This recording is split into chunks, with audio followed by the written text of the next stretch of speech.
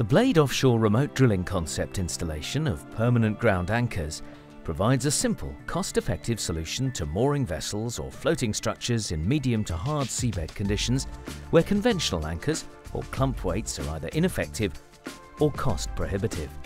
The ground anchor is drilled, installed and grouted in a single deployment and provides an extremely robust and secure mooring which is designed to operate reliably and maintenance-free for many years and can be designed for the mooring of virtually any size of vessel.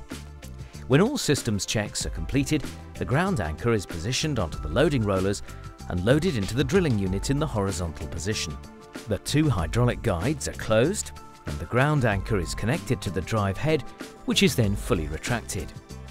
The drilling unit is hoisted until vertical, and then the four hydraulically operated support legs are extended and locked into position. All final checks are completed. The drilling unit is launched over the stern of the vessel, supported by the winch cable.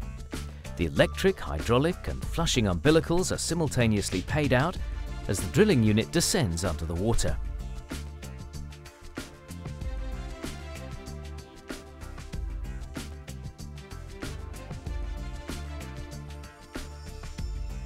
As the rig touches down on the seabed, the onboard telemetry provides the surface control unit with tilt angle and azimuth information of the rig.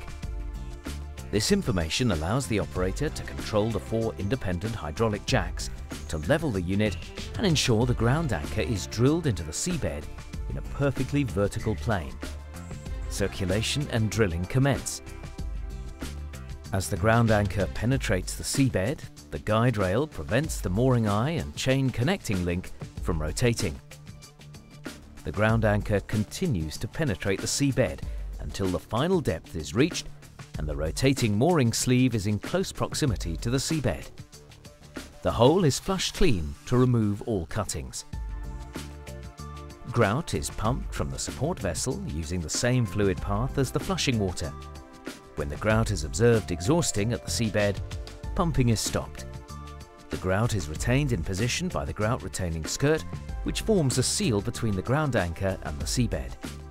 When the grout sets, it will be firmly anchoring the ground anchor to the formation, both internally and externally. The drive head is released and the power swivel is retracted to clear the pile. The drilling unit is raised clear of the ground anchor and retrieved to the surface. With the connecting links being already attached to the mooring eye, hookup of the mooring chain is easy and straightforward with the use of either an ROV or diver support. The mooring is fully rotational through 360 degrees. This allows the moored up vessel to weather vane around the ground anchor if necessary without fouling of the mooring chain.